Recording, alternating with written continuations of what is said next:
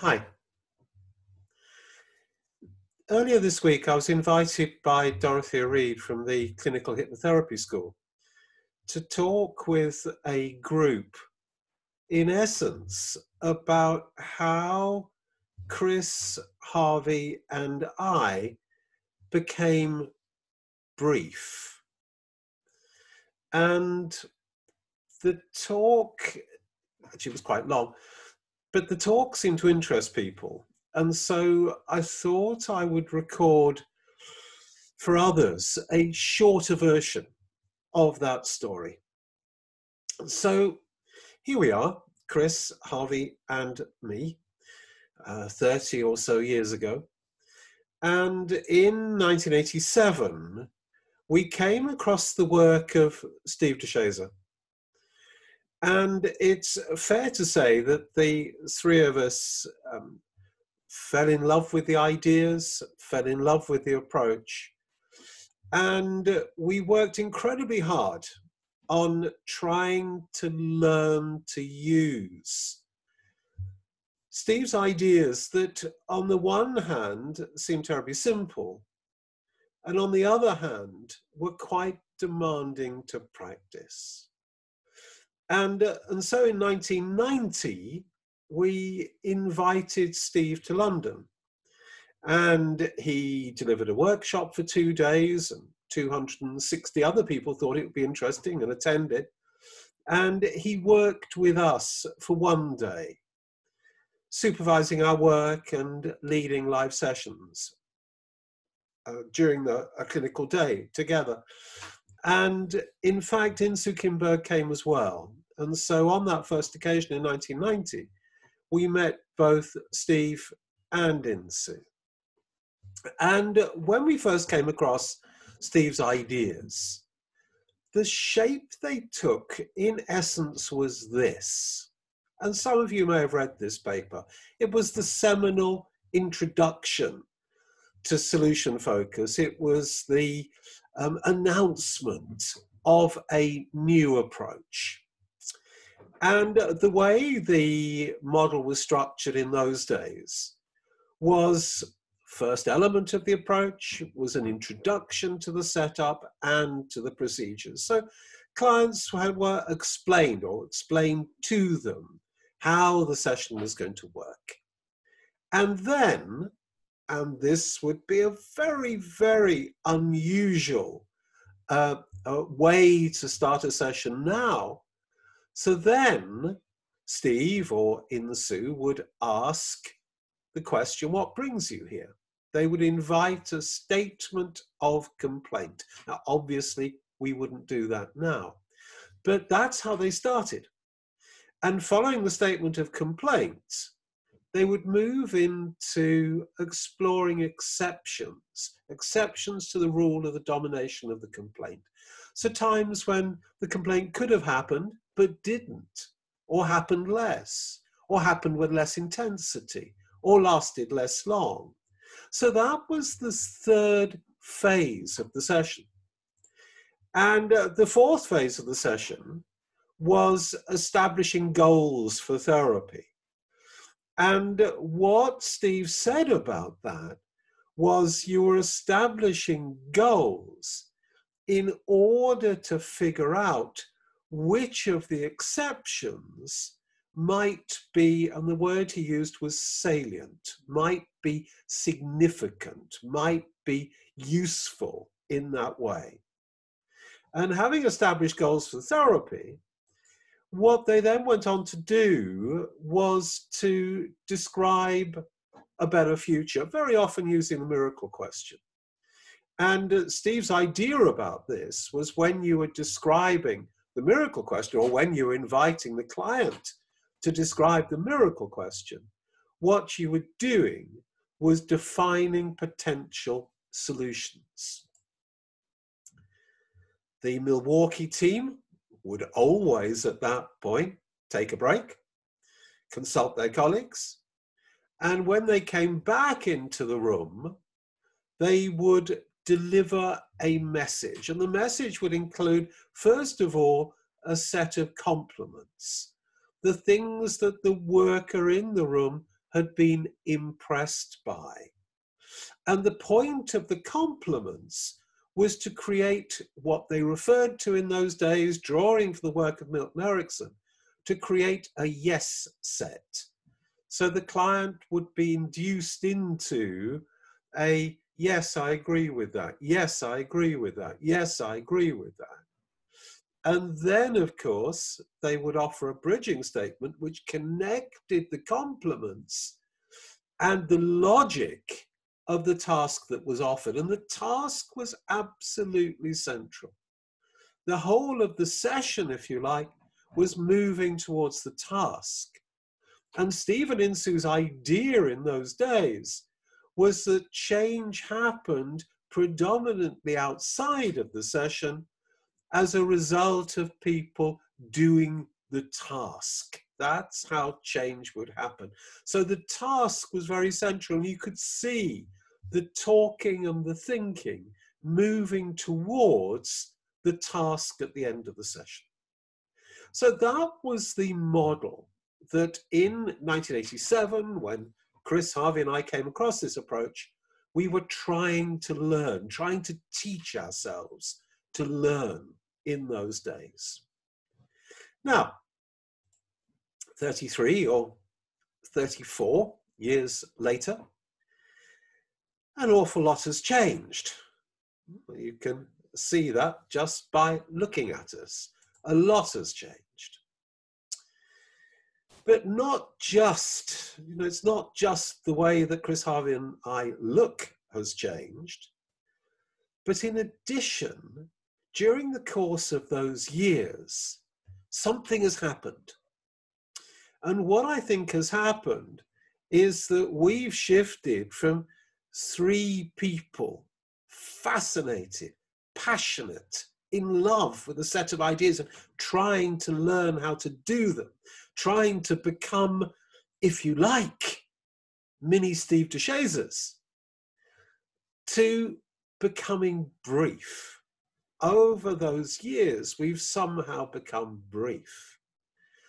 And as we've become brief, actually our thinking about the model has changed. So what have we got now? If you compare the Milwaukee model of 1986 to the brief model of the year 2000, what's the difference? So what we've got now, I think, is rather than starting with what brings you here, we start with best hopes. So what are your best hopes from our talking together? How could you know that our talking together had been of use to you? And following the best hopes, we invite people in a really extended, descriptive sequence to describe the life that contains the best hopes. That's the preferred future. The life that contains the best hopes. And from the relatively short, broad brush description that Steve elicited in his miracle question all those years ago, this description of the preferred future can take 35 to 40 minutes, perhaps, a really extended, detailed description. And following that, and the description, look, three aspects of it. It's a three-dimensional picture. We're inviting people to offer their own perspective. How will you know that your best hopes are happening? Who are the key significant people in your life? And how will they notice that the best hopes are happening? And then stepping into a making it come alive, an interactive picture, an interactional picture. So when your partner notices you getting up earlier, will he or she be pleased? Will they be pleased? Yeah. How will you know that he, she, or they are pleased to notice you get up earlier? Because they'll say, do you want a cup of tea?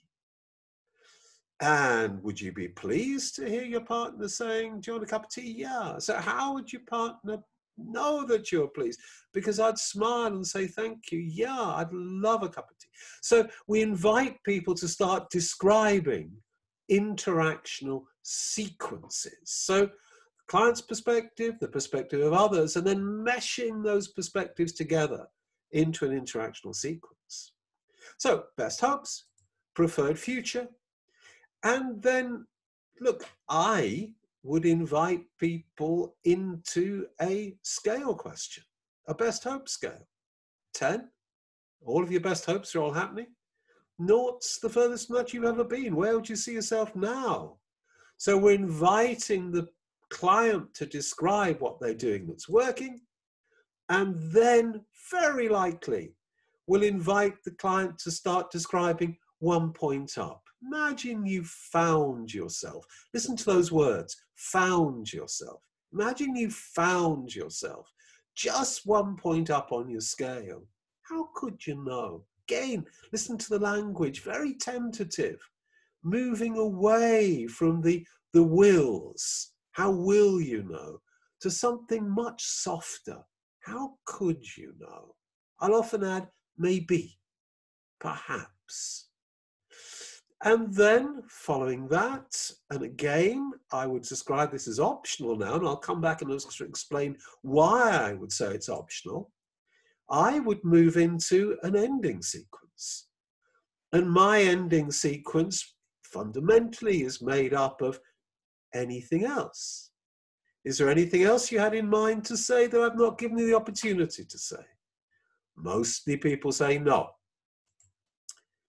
I would then suggest to people, look, or offer people the idea, so what have you heard yourself saying during the course of our talking today that could end up being useful to you, that might be worth remembering and taking back into your life with you? Therapy somehow isn't life. So what did you hear yourself saying that might be worth remembering and taking back into your life? And people very often tell you some things they heard themselves saying. Remember, it's not what you heard me saying, it's what you heard yourself saying. I might then add some other things. And look, I was also really interested to hear you say this and to hear you say that. Very often, little instances of the preferred future that the client has described. And then, I don't know how to describe this, I end the session with some helpful information to the client. No tasks, no homework, not even a suggestion anymore. Just, if you like, a benevolent warning. Look, if you do decide to come back, if that could be useful to you, let me warn you now. The very first question I'll ask you is, what's been better? So if you start watching out for that now, it might make your next session easier for you. I'm not telling the client what they have to do. I'm not even suggesting what they should do. I'm just helpfully telling them that if they want the next session to be easier, they could start watching out for what's been better. But that's their business. It's not my business. It's their business, what they do between sessions. And they might do it or they might not. That's up to them. And then people come back and we ask, what's been better? And based on their account of what's been better, what we're doing is asking questions which invite them to amplify, to grow that picture of what's been better and its significance. Now, I say optional in relation to the scale because our friend and colleague, Elliot Connie, would very rarely ask a scale question. He just best hopes, preferred future during a first session. And although my colleague, with work for many years, of course, probably would use a scale, neither Chris nor Elliot would actually step into the ending sequence. Both would tend to stop just by saying, I've run out of questions. I think we're done. So what you can see is we've moved to something much, much more minimal, if you like. And what I'm interested in is, what is it that's driven that shift? How have we got from the 1986 version of de Shazer, if you like, to the brief 2020 version of solution focus? And the way that I would see it is that what we've done is to try to take one particular aspect of Steve de Shazer's thinking seriously, teaching seriously. And what I think we've done is to take seriously, or to take more seriously, what Steve said and what he wrote more seriously than what Steve actually did. Because if we think about what Steve said and what he wrote, then I think there's two key themes that we would draw out of that. And the first was his constant interest in minimalism.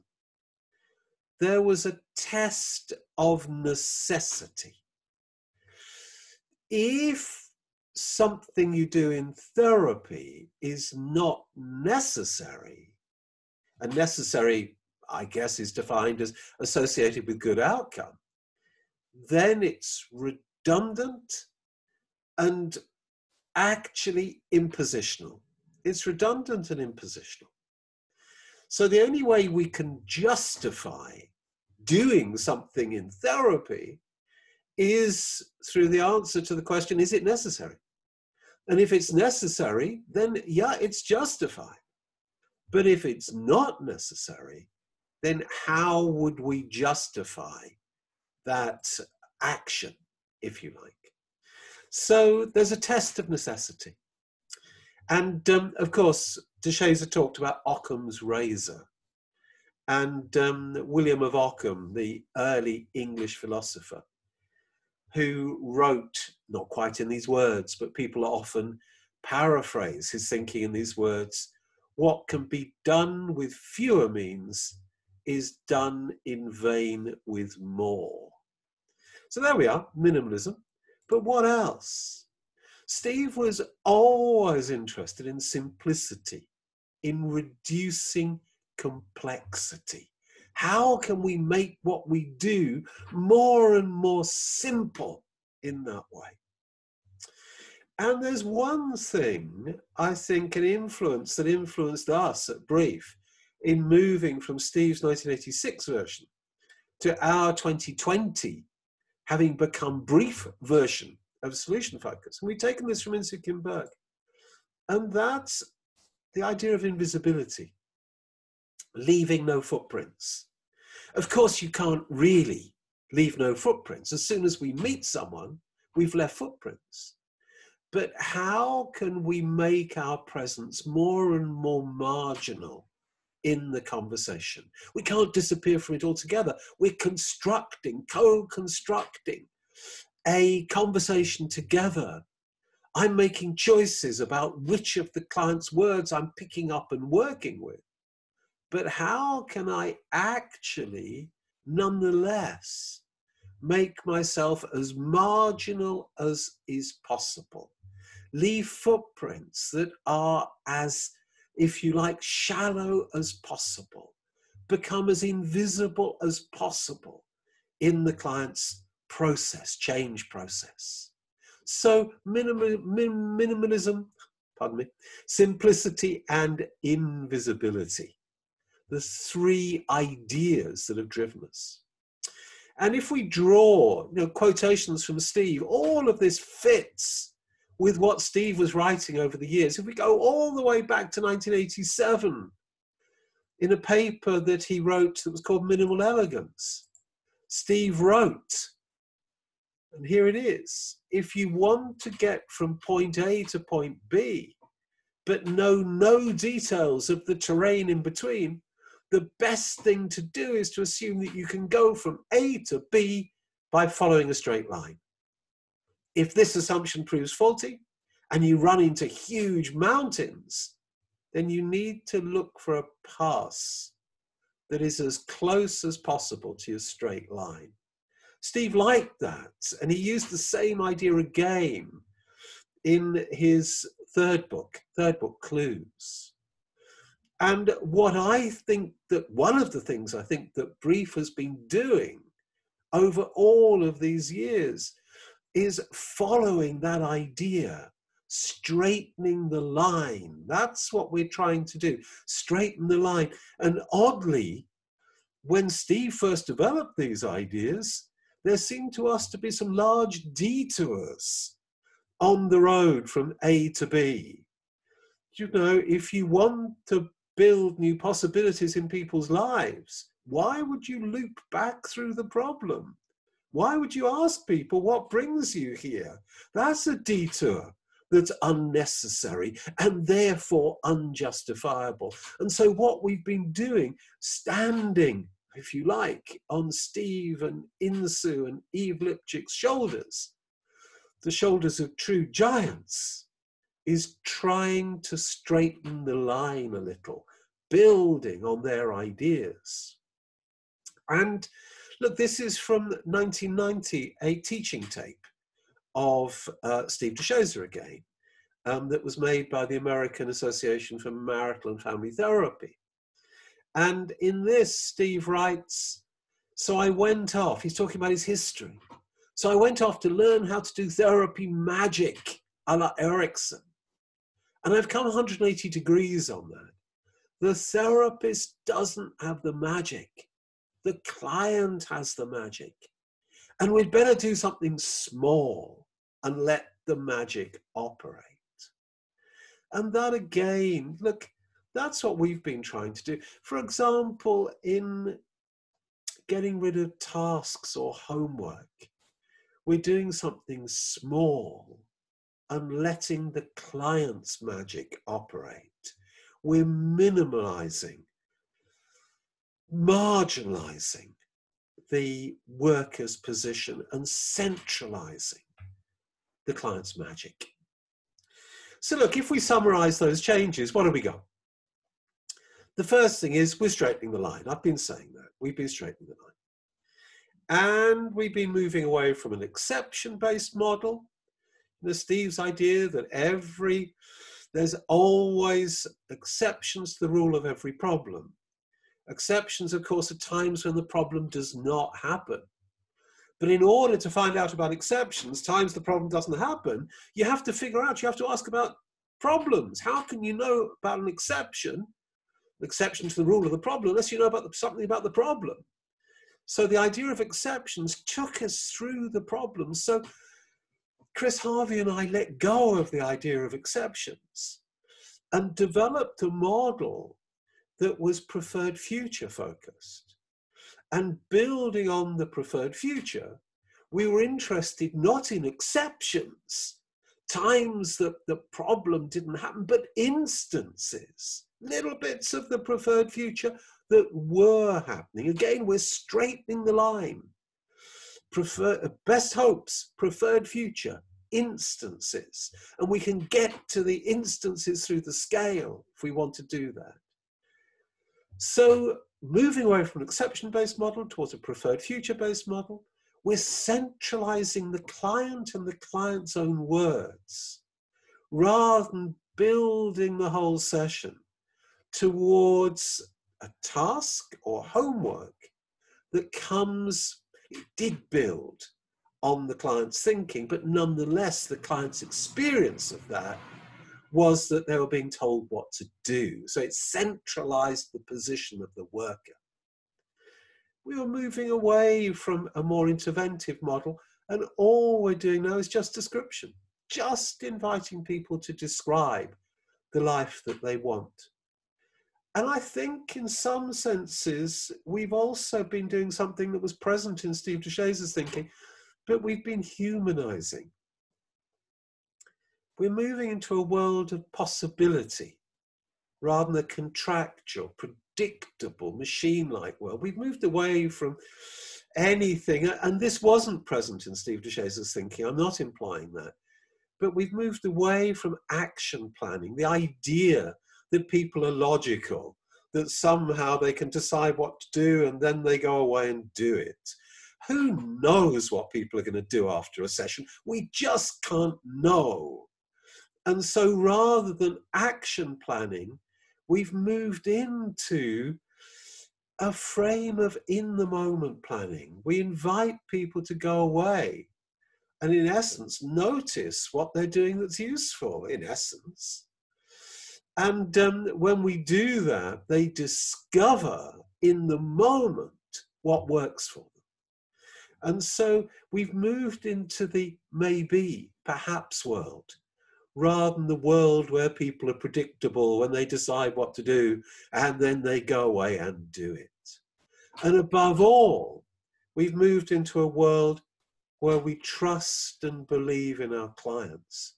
We're not thinking through what the client is saying for what's really going on. That's gone. That had already gone into Shazer's world, but that's gone. We work with the client's narrative and we look for the evidence that tells us you can do this. So trusting and believing in our clients has become more and more central in the work that we do. In this paper, again, from 1998, something that Steve wrote with Gail Miller, Emotions in Solution-Focused Therapy, Re-examination.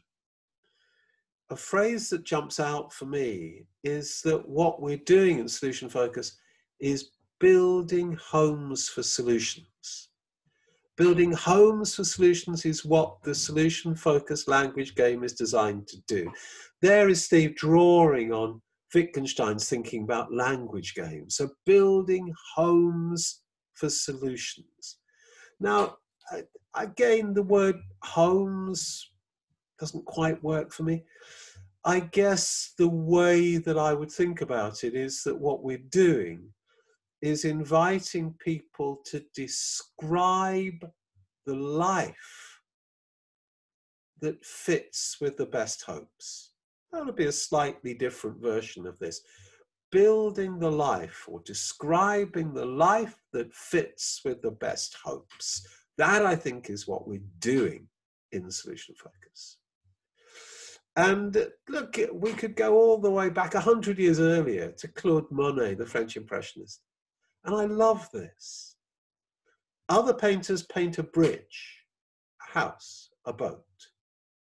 I want to paint the air that surrounds the bridge, the house, the boat, the beauty of the life in which they exist.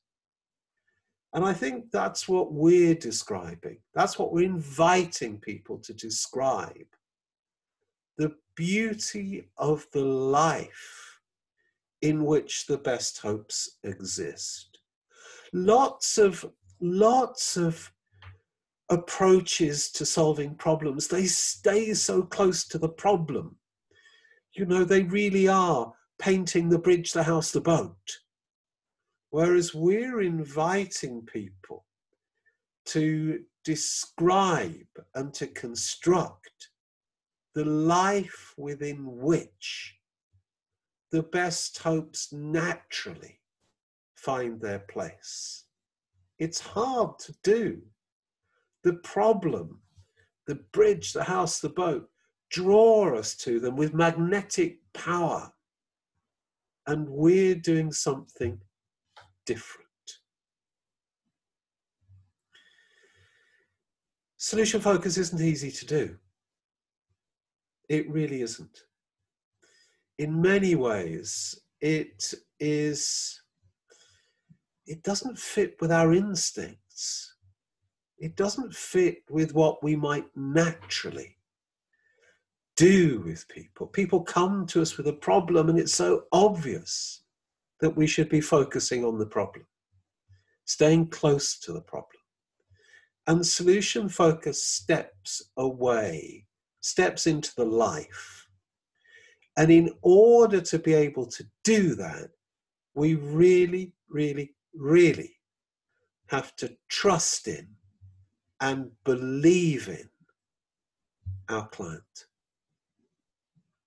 Solution focus, it might be simple, but it's really not easy.